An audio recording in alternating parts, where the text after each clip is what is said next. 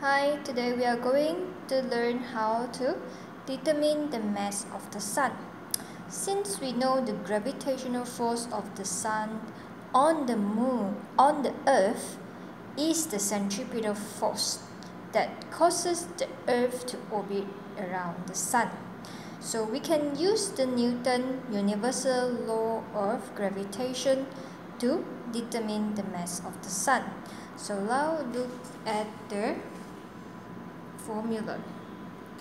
Gravitational force, we know that Gmn over r square equal to the centripetal force mv square over r. Since we want to look for the mass of the Sun, which is the capital letter M, so the other variable have to move to the other side. R square cancel out and then move the rest of the common factor, cancel out the common factor, and then finally we will get the mass of the Sun equal to v square r over g, capital letter G.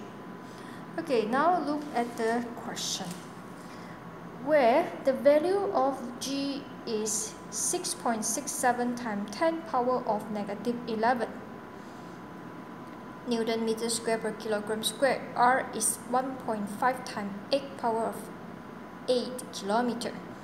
And the velocity of the Earth is v equal to 2 pi r over t, where the t is the period of the Earth orbiting the Sun, that is 365.25 days. So now we put in all the information. Gravitational constant is 6.67 times 10 power of negative 11. R, which is the radius, is 1.5 times 10 power of 8 kilometer. However, in physics we have to use meter. So 1.5 times 10 power 8 times 10 power of 3 equivalent to 1.5 times 10 power of 11. Since we know that 1 kilometer equal to 1000 meter, so we have to times 10 power of 3. T, which is the period. In physics we have to find the period in the unit of seconds. Since it gives us day 365.25 days, we have to time 24 hours a day, 60 minutes per hour, 60 seconds per minute, equivalent to 31557,600 seconds.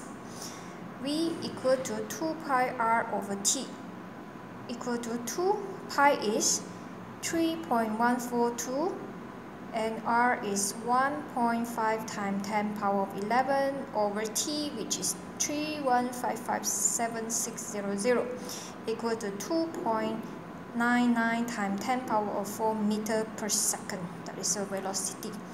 To look and find the mass of the Sun, we have to use the m, capital letter M, equal to rv square over g. R is 1.5 times 10 power of 11. V square, we have to just get the V, 2.99 times 10 power of 4 bracket and square over 6.67 times 10 power of negative 11, equivalent to 2.0 times 10 power of 30 kilogram. That's all for today. Bye.